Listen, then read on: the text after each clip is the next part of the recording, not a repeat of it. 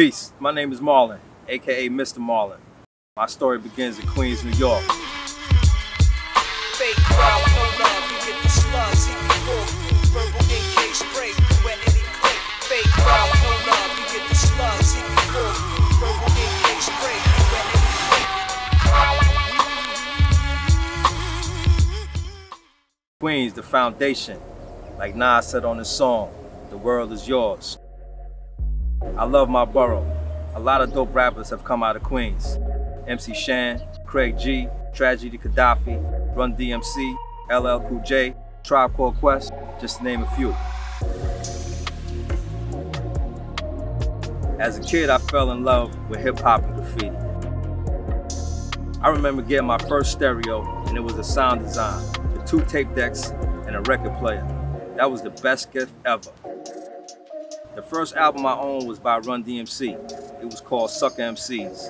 I can remember staying up on Friday and Saturday nights with my headphones on, making tapes so I could listen to them during the week. I was getting drawn into the culture. I appreciated the way rappers and MCs were able to express themselves in their own way.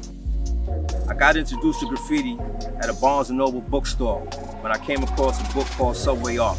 I flipped through the pages and begged my mom to get it for me. I became a fiend for this new type of art.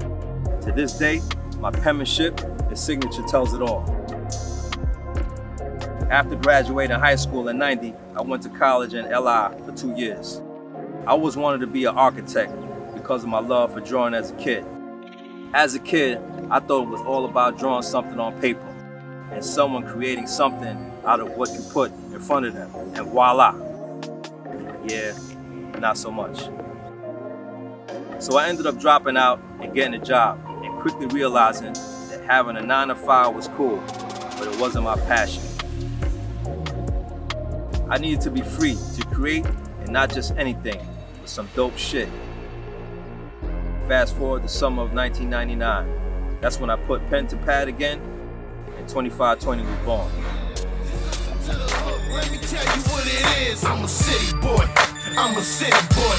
I'm a city to city. I'm a city boy. I'm a city boy. I'm a city boy. See them New York niggas is the craziest. I'm a city boy. I'm a city boy.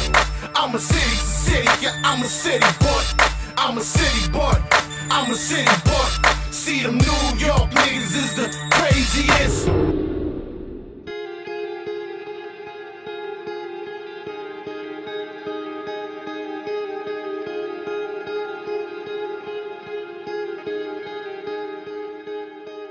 Definitely want to leave my mark once I leave this earth.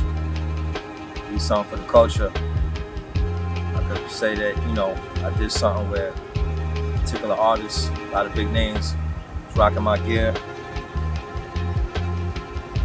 Raekwon was one of them.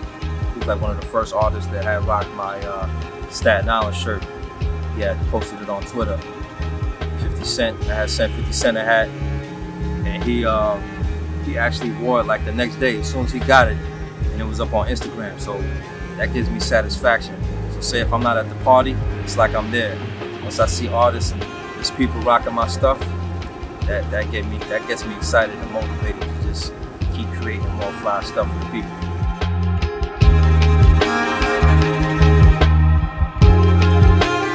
And the whole NYC collection, I got that idea from Vaughn's from Queens. He had did the classic #7 shirt. Everybody was rocking that all over. So I put my own twist on it. I was like, I'm gonna do all the boroughs: Staten Island, Brooklyn, Bronx, Queens. I ain't do Manhattan, but from Manhattan I just did Harlem. You know, I think it was more fly like that instead of just doing Manhattan. So that was my 5-borough collection. To this day, that's definitely one of my best sellers, the whole NYC collection. So definitely be on the lookout for that for the re-up.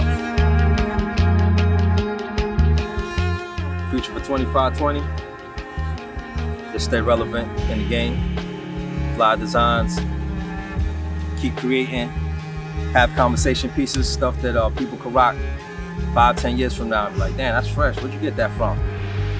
Stuff to just stay relevant in the game.